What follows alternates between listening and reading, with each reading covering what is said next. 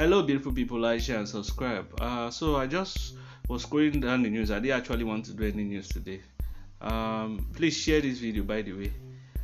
So I just saw this video and I was just angry, So this man standing by the left, his son was shot dead in the Kaduna protest, and he was 16 years old.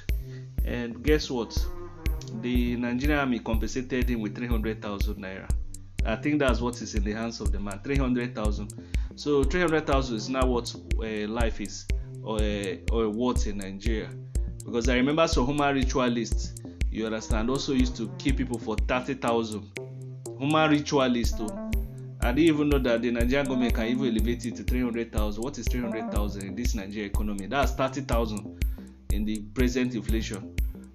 So according to reports, the Nigerian military is giving another report. They say they were enforcing the curfew, and the father was also giving a report. So the report the father gave was that the boy was playing in front of the house, that he was not even around, and the boy saw Nigerian military coming. So immediately saw the military, they ran inside. As they ran inside, the soldiers still came and shot, and that was how they killed the boy inside the house. They shot through the door.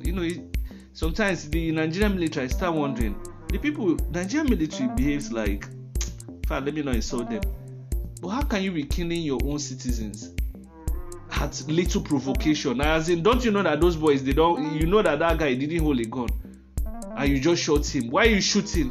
What is the essence of shooting? Somebody without any arms. But when you see Boko Haram now, you shiver like a pussycat. How many years you don't fight Boko Haram? What is even wrong with this Nigeria? This Nigeria needs to be overhauled. We need to come together and agree on a meeting on the way forward. The country is not moving. All the people, all the human rights activists, all the politicians, everybody needs to come together. Because, my dear, what is 300,000? You're supposed to be compensating the father with like 10 million. I was just going through the news. I've also mentioned Dangote. I was going through the news. I said, and a journalist should even investigate this. Dangote's truck will kill people. You understand? Guess how much Dangote will be giving them? Small money. Now I'm seeing that Dangote was paid 10 million to 3 victims of a truck attack. I saw another one. They say they gave them 500,000 to do the burial. Please, people should follow up on how much they actually really compensate these people. They say initial sum. Did they compensate these people at the end? How much did they compensate them? Minimum 5 million. Anybody that's shot dead or killed. You understand what I'm saying? That's how we're supposed to. It's not like the money will even bring the human life. It will not bring back the memories. It will just allow the parents just small succor. At least they will see food. Even somebody that's crying will eat now. You understand? So now you shoot a boy.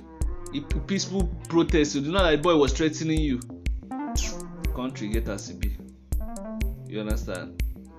The Nigeria no be country with this. So na animal republic. All the soldiers, the police, they need to retrain all of them.